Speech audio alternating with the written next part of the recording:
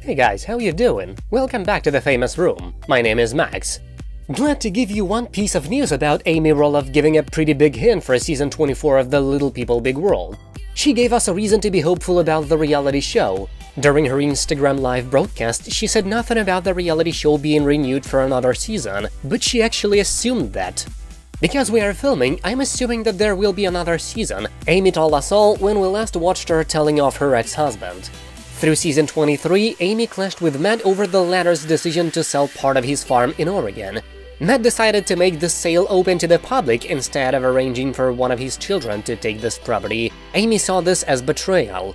It will be sad to see a for sale sign because it's not going to any of my kids, it's going to a stranger, she said in the season finale.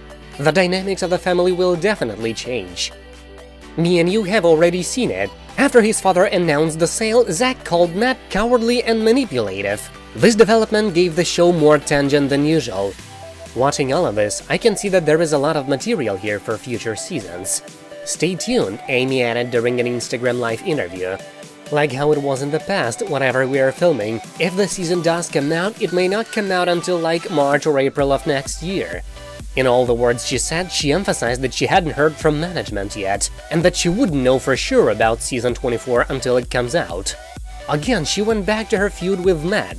"I think you went crazy or something," she told her ex-spouse during the final episode, adding that he created a hornet's nest with a complicated farm sale. Matt then tried to justify his actions. "The good news is, there are 93 acres for this family," Matt replied, referring to all the land not for sale.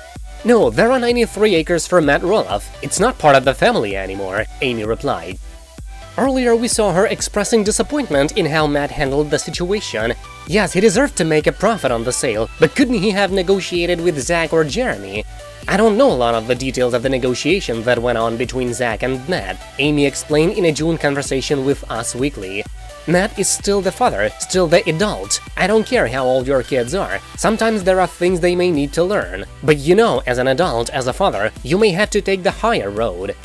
From what I know, season 24 of Little People Big World will air in the spring.